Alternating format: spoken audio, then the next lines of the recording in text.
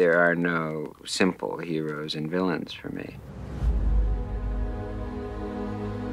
I'm interested in why you can act very well on one day and very badly the next. This enormous conflict that people have. How do you try to live an honorable life when the attractions of success or of material gain are very strong? How do you give some meaning to your life when all around you is chaos and possible extinction?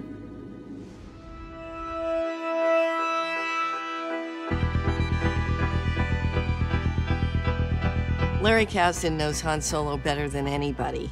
He's a force in the industry as a writer, as a director, as a producer, and he has this tremendous history with the galaxy. Kathy approached me to come back to the franchise. I'd been gone for a long time. And they said, is there any of the characters you'd like to deal with? And I said, well, there's only one, and it's Han Solo. And John got involved after that. Well, this is our first experience writing together. We've both worked separately, and he asked me to help him with this project, and it was an irresistible opportunity. I missed the theatrical releases of all three of the original movies. I was 3 or 4 when Jedi came out. So I didn't have a going to the theater experience of Star Wars. What I did have was sort of the early days of VHS and becoming 5 or 6 or 7 and discovering these movies, knowing that we had this family connection to them. And one of the great privileges of being a Kasdan kid was that at Christmas, a box would come from Lucasfilm, and it would be filled with Star Wars toys. And it was better than any Christmas present we were getting from our parents, by far. It was the Christmas present to open, which was a huge part of my childhood. And so these fantasies of future Star Wars movies have been with me my whole life, and the fact that they're a reality is sort of unbelievable. Ready, and action.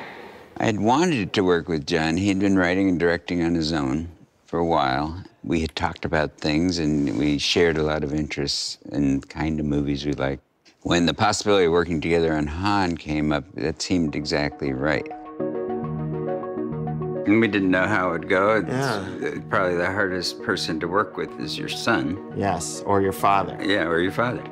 But the whole saga is about fathers and sons and generations and daughters. And so it fits right in, kind of thematically, working together. I began to see that there was a really invaluable intersection of generational love of the Star Wars movies and this particular character. And sometimes there's a little tension that comes out of that, creative tension. There have been moments when he and I were writing and sort of arguing, and as his son, I was eager to get done with the day and get back to my life. They were the kind of difficulties that not so different from any collaboration. With a little added emotional texture because he was my son. But they passed, and then we had, 3 years, really, of great fun. I think John feels a lot of the pressure and drive to define yourself, and really made the story connect as a young, kind of rebellious guy struggling to define himself. Now, certainly Larry would understand that too and be interested in that, but I think a lot of that comes from John. We both brought very different sensibilities to it and sort of fused them together in a room together for a long time, for about 5 months, and we just sort of hashed it out, Oh, John knows much more than me. I've written 4 of these movies, but he knows more detail. I'm definitely the bigger Star Wars nerd, I would say. A sort of a wider frame of knowledge for the canon and the extended universe and all of that kind of thing. He's very funny about it. He thinks it's sort of charming and pitiful that I don't know some basic facts. There's a whole group of movies I know almost nothing about, and he's seen those. He's a purist, and more of a purist than me. Because he feels a real sense of ownership over those first movies, there's a sense of working with sort of a grand scholar of Star Wars, someone who is an authority. I'm sort of an original. you know, I'm faithful to the originals. I met Han Solo in A New Hope, which is everybody's first experience in this world. And he was immediately my favorite character. I liked everybody else. I was interested in everybody else. I worshiped Alec Guinness. I liked that character a lot. But it was Han who always riveted me. He was right in line with all the kind of characters that I've always liked in movies. Bogart and Queen and every guy who pretends like he doesn't care about other people, but really does. Won't stick his neck out for anyone and always does.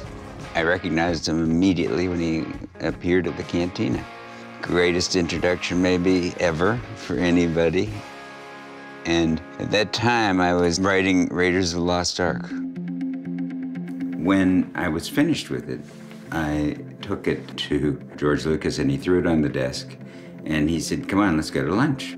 And I began work on Empire the next few days. I was thrilled to do that. It was an amazing job to get. George came to visit us on set, and I noticed a profound similarity between the way he talked about Star Wars and the way that my dad talked about Star Wars. They both have a kind of straight, no-nonsense approach to this whole thing that is refreshing and useful, particularly when it's bounced back and forth with someone like me who thinks about all of it.